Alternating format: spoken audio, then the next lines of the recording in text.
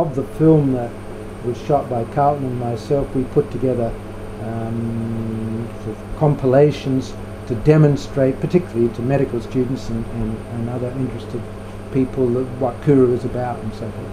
And there have been a few other documentaries that have included Kuru, but it's all been from the let's say from the outsider's perspective. And I think with not only the Kuru material from Melanesia and particularly from the Foray region, but also the anthropological material, we have here an incredible resource to expand this, to try and get a view of the Foray perspectives on Kuru. And Ben and Rob have shot a lot of material in the field in the last few years to get exactly that. So I think we can get a new perspective overall on this incredibly interesting disease, which has been so important in medical science.